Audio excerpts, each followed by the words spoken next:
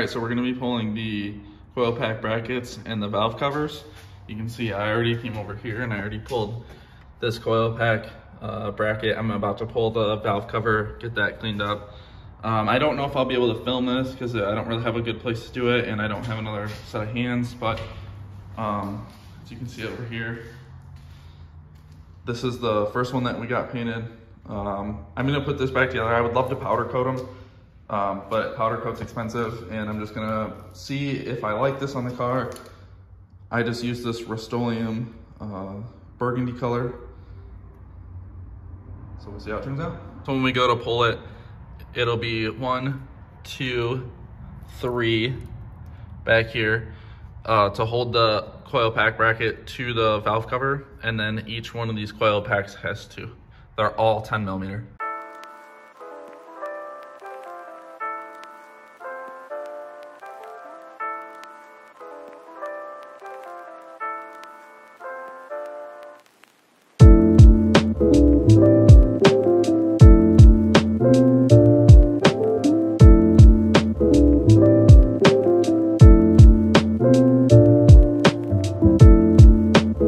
Okay, all the bolts are out. There's a clip here, and there's one like right in here. It's just like this one. Just pop the top and the bottom out, and then I'll unplug this, and I'll be able to wiggle this out.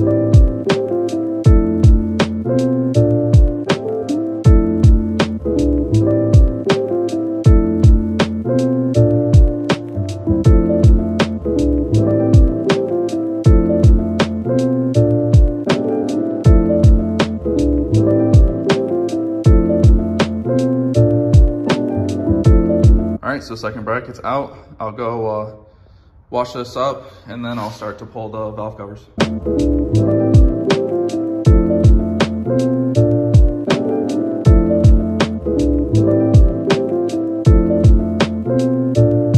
Okay, so we're ready to pull the valve covers. It looks like it's just gonna be 4 of these little bolts on each side. They're gonna be 8 millimeters.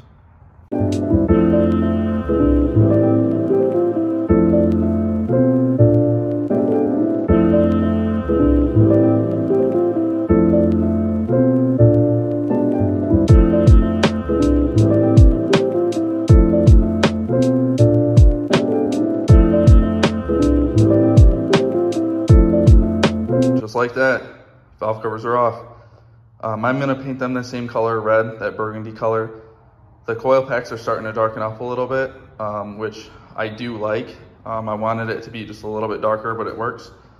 I'm just gonna clean these just like I did the coil pack covers, or the brackets here. It's just gonna be Dawn dish soap and a scrub brush. I ended up peeling the gaskets out, so that way I don't pull any of the oils out of those. But I'm gonna get these cleaned up. We'll probably take this whole thing outside, hit it all again, and let it dry before we put it back together tonight.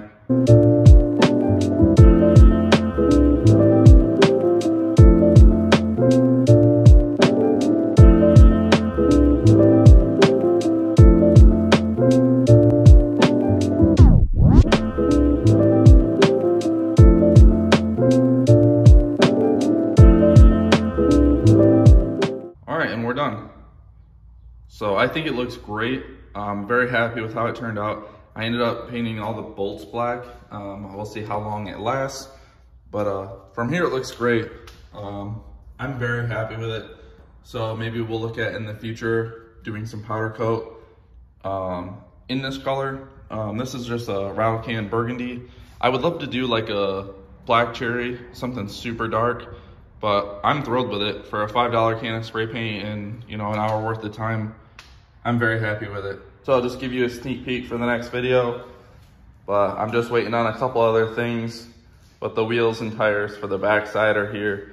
I'm just waiting on the caliper brackets and lug nuts. Hopefully those will be in the mail by the time I put this video up.